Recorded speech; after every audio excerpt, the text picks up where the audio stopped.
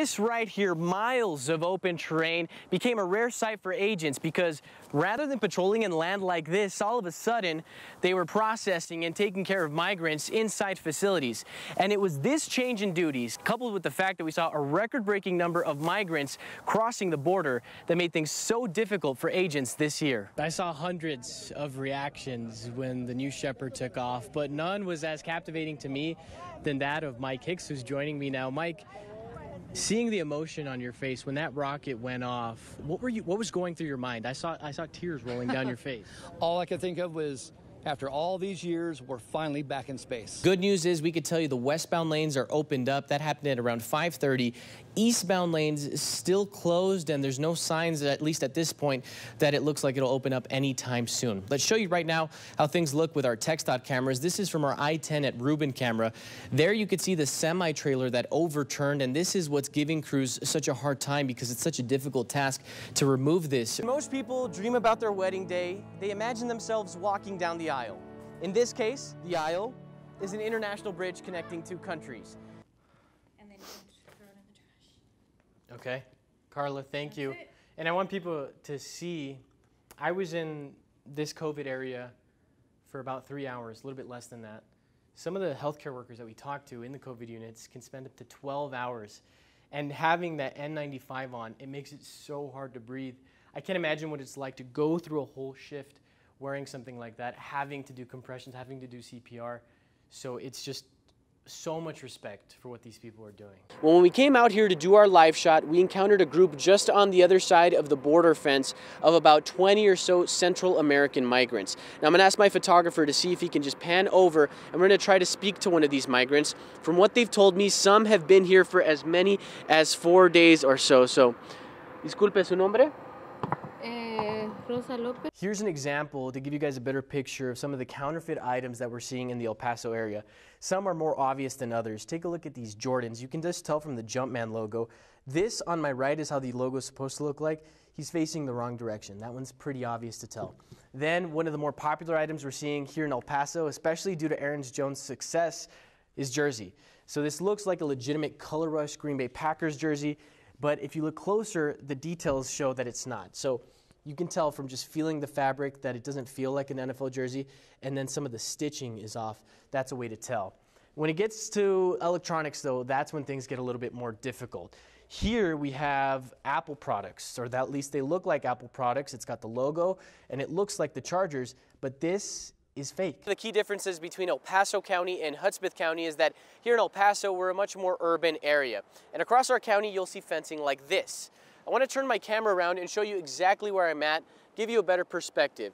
So as I zoom in, you can see I'm about less than a mile away from the UTEP campus. And in President Donald Trump is now chiming in on the situation on Twitter. I'm going to read this live on air a minute ago. Quote, terrible shootings in El Paso, Texas. Reports are very bad, many killed.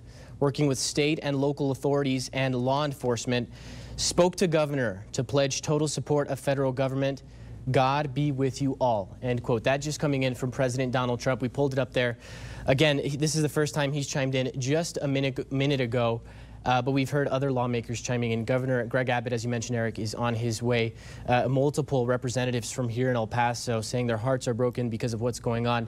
We want to reiterate, though, that we don't have an exact number on fatalities just yet. We're going off of official word from El Paso police. So ABC News nationally is reporting that 18 people have been killed. That's information that we have not been able to confirm here locally. The difficulties of at-home learning are well documented in El Paso, but here, just a stone's throw away, in one of the poorest neighborhoods in Ciudad Juarez, there are many children who haven't had any sort of formal schooling for months.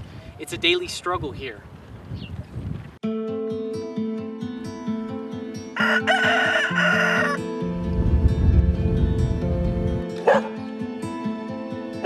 No tenemos drenaje, pues agua potable.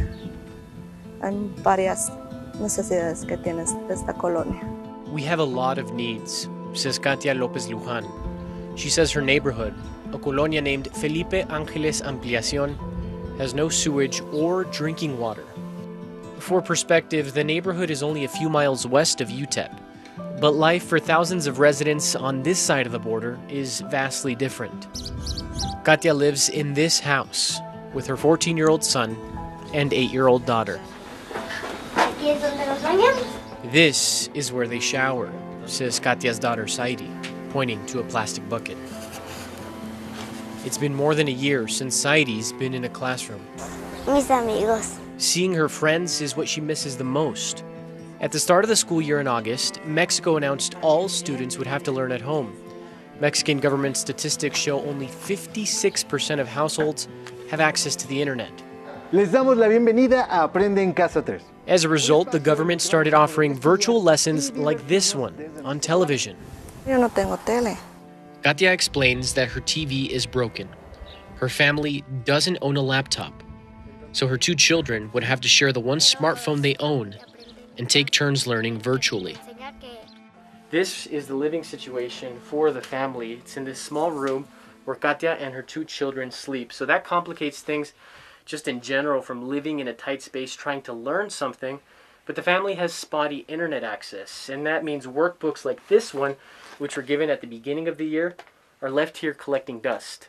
Se acaban los datos, se quedan los niños a mitad de trabajos. Katia tells me she's had to choose between paying for extra cell data or feeding her children. Pero pues también comen.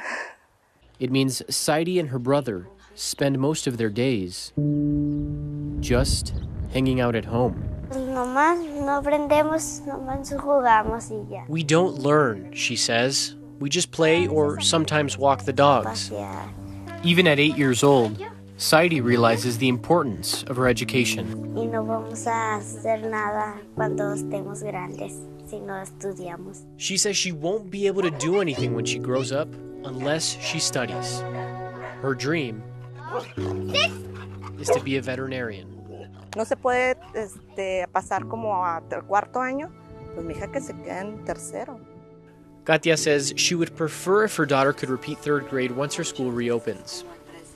There's nothing to gain by her going to 4th grade if she's not learning anything right now, she says. It's a reality that many families in this neighborhood are dealing with since the pandemic gripped the borderland. Ya no va a ser nada igual. Things won't be the same, Katia says. But she is thankful for one thing.